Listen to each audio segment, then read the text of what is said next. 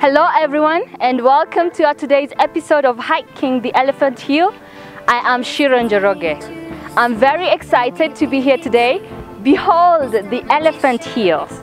So many people hike for different reasons. Some for physical activity, some for meditation, some for prayer, and others just for fun.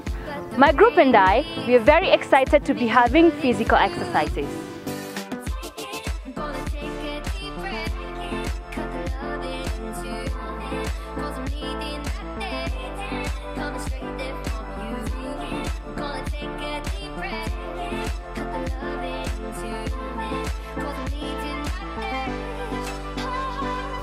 Facts have it that hiking the Elephant Hill might be a little bit tedious and a little bit tough, but with a little bit of push, you can achieve your goals for today. A friend of mine early last year hiked the same Elephant Hill and recommended that I needed professional help on hiking.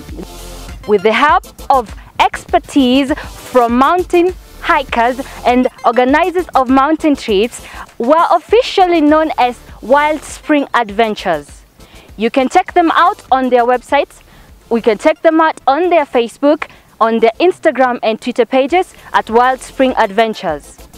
Well, let the adventure begin.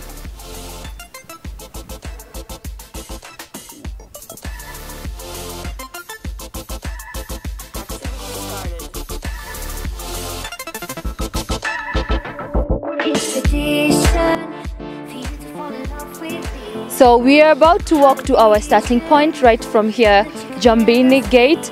I'm made to understand that it's about 2 kilometers to the starting point. Mark this, that the starting point is 2 kilometers up the hill.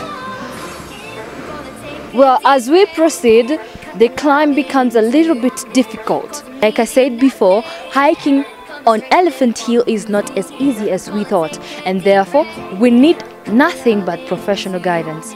So, for our professional guidance, for instance, Mr. Patrick has been a very good help to us. Well, Patrick's and Wild Spring Adventures tactic do a very good job in helping me maintain my stamina all the way up, me and my colleagues. Problem comes in when people like me haven't exercised for a long period of time, and panting is very unavoidable.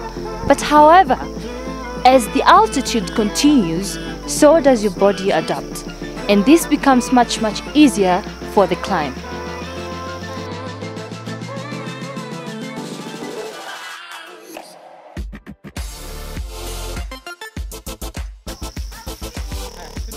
As you can see now, we are currently at the point of despair. From the name, you get to determine, am I going to continue with the hike or am I going to give up?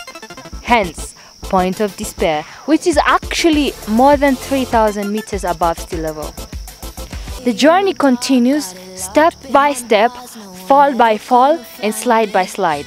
And slightly, as we are making our way to the top, the weather changes.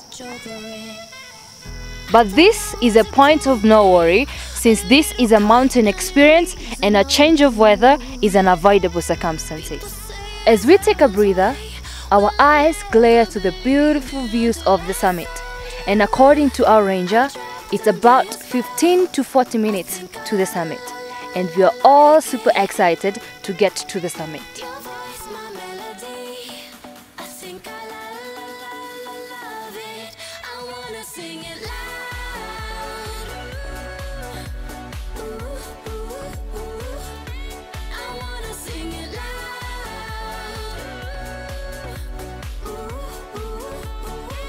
As we make our way to the summit, the weather changes to extreme hailstones. But this does not hinder our motivation, and we continue all the way to the summit. However, we cannot take long enough at the summit since the weather is freezing.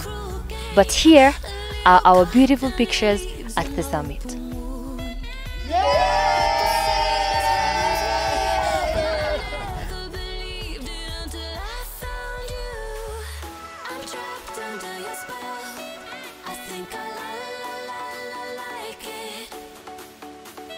Your voice, my melody.